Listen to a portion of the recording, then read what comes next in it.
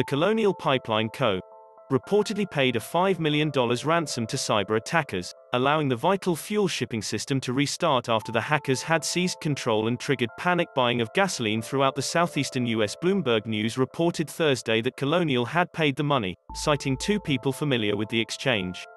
Earlier this week, the FBI identified a criminal group known as DarkSide as being responsible for the cyber attack.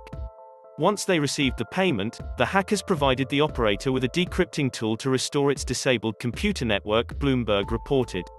The tool was so slow that the company continued using its own backups to help restore the system, one of the people familiar with the company's efforts said. Colonial Pipeline officials declined to comment on Thursday. Not immediately respond to a USA Today request seeking comment.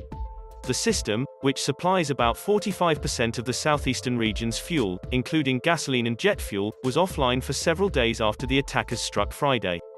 After successfully resuming operation in part on Wednesday, Colonial Pipeline has made substantial progress in safely restarting our pipeline system and can report that product delivery has commenced in a majority of the markets we service, the company said Thursday morning in a statement.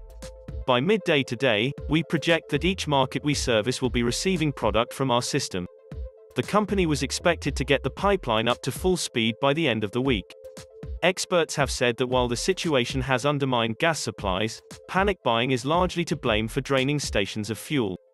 The hackers were paid in untraceable cryptocurrency within hours after the attack, Bloomberg reported, are believed to be located in Russia or Eastern Europe. The cyber attack deployed ransomware, which takes a computer system hostage and refuses to unlock it until a payment is made.